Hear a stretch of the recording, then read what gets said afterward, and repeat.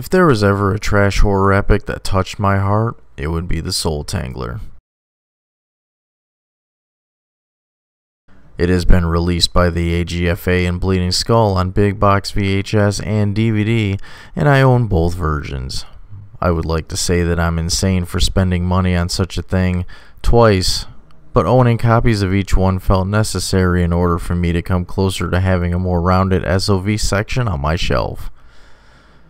Over time, the Soultangler has become one of my favorites in the realm of garage-funded horror, only to become second to Gary P. Cohen's video violence. One-time director Pat Bishow put his heart, soul, and $20 from his back pocket into the production of this flick, and it shows. It's premium horror garbage that any hardcore fan of a good, solid shot-on-video film can appreciate. There were quite a few scenes in the Soultangler that almost made me feel as if it were a sequel to the insane Canadian monstrosity known as Things. Or maybe that it was directed by the same two guys. It's complete with cringe-worthy dialogue, atrocious voice dubbing, very forced oaken acting, and about 200 shots of the same damn medical side cut of the anatomy of a guy's head every other scene. It's hilarious, bizarre, and fun. And that's how you know that it's a trashy thrill ride that you're gonna love.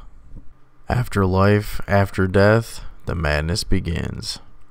After life, after death, the madness begins.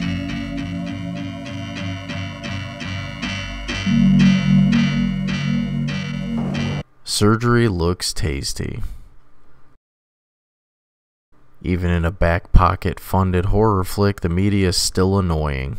Please. I have nothing to say, really. Dr. Simpson, does the closing of the Institute have anything to do with the research done by Dr. Anton Lupesky? Dr. Lupesky is no longer associated with the Whitewood Institution, closed or otherwise. Excuse me. Did you fire him? Dr. Simpson, you're considered to be a hero now that the plague of patient deaths has been discovered. Do you feel this is because of your personal investigation? Hardly. I hardly think so. I was just doing my job. And I sincerely hope that the grim circumstances surrounding the closing of Whitewood Institution doesn't mar its otherwise fine reputation for research. Excuse me, I have to go, really. Dr. Simpson, what about Dr. Lupesky? Dr. Lupesky is awaiting trial right now. And a trial? What about the outcome of the trial? What's your comment? If there's any justice in this system, Dr. Lupesky and his research will be out of commission for a very long time. Excuse me, please. Wasn't he conducting experimental brain surgery? How many people Was it because of your personal relationship with Dr. Lupesky? I have nothing to do with personal relationship. Get this microphone out of my face. What about the senseless violence at the institution? Excuse me, I have to leave.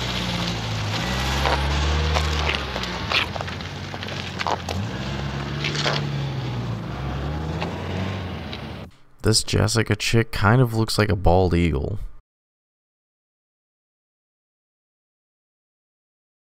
A most hilarious scene where a van runs over a stoner hippie looking guy and then his body just vanishes into thin air.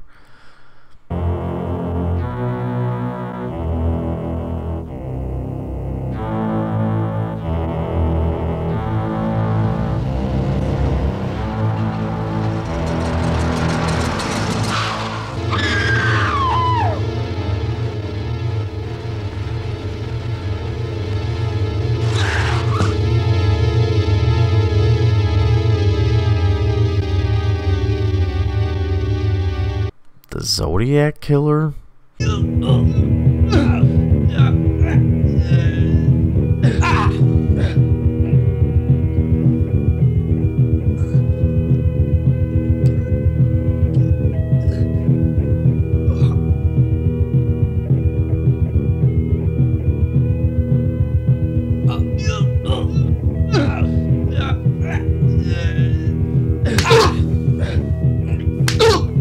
Hello, Keys, where are you?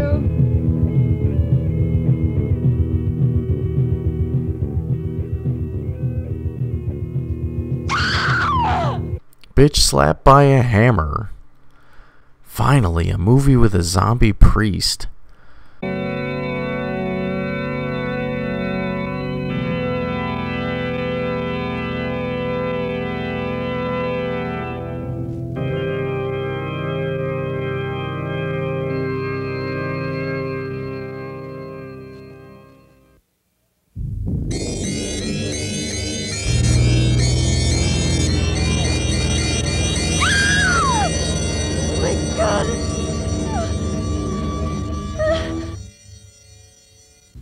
All this castle girl does is smoke. I haven't seen her eat anything at all. I don't know why I ever bother to cook for you when all you ever do is grab coffee anyway. Sandra, I don't know why you bother either. You look tired. Yeah, thanks. Did you sleep well? No. I had this really bizarre dream about a priest last night. It was wild. I think you're working way too hard. Ah, well, you may be right. Anyway. You're not gonna smoke already. At least eat something before you smoke. I can't eat. It's too early. I gotta go. I'll see you later. It figures. Bye. Too much lens flare? That looks like the silliest satanic worship documentary I've ever seen.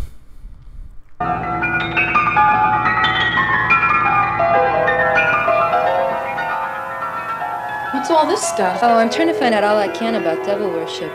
Zach thinks that it may somehow be involved in the kidnappings that I was telling you about.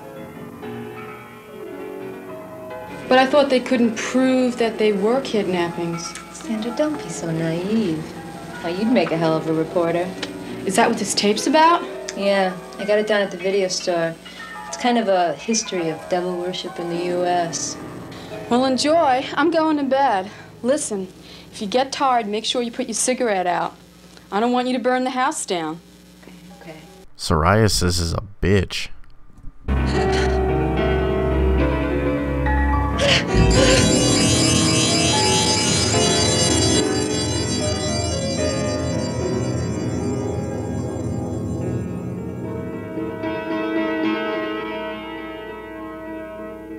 The Soultangler is riddled with violence and gore. There's a scene where Kim Castle stomps on a strange-looking doll in the middle of a street, and it's full of blood.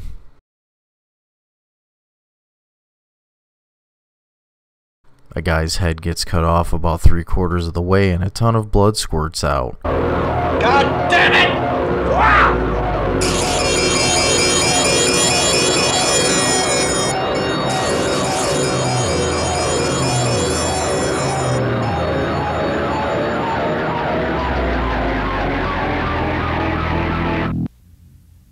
The skin of a skull is ripped off, and the eyes and brain are completely exposed. They get curb stomped.